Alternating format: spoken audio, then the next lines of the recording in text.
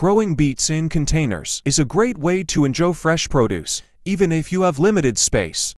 Here are some tips on how to grow beets in containers. Choose a container. Select a container that is at least 2 inches deep to allow for the beets' long tip roots. Make sure the container has drainage holes at the bottom to prevent water logging. So use a well-drained potting mix, rich in organic matter. You can also mix in some compost to provide nutrients for the beets planting. Sow beef seeds directly into the container, spacing them about inches apart. Cow bread as seeds with a thin layer of soil and water. Gently sunlight. Place the container in a sunny spot, where the beets will receive at least 2 hours of sunlight per day. Heat watering. Keep the soil consistently moist but not waterlogged.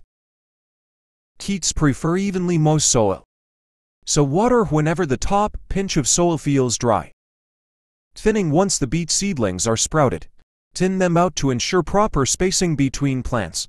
You can use the thin seedlings in salads. For as micrograins, fertilizing beets are heavy fears, so consider fertilizing them with a balanced fertilizer every few weeks to encourage healthy growth. Hype harvest. Stained beets are ready to harvest when they reach a desirable size, usually around 4 inches in diameter. You can harvest them by gently pulling them out of the soil.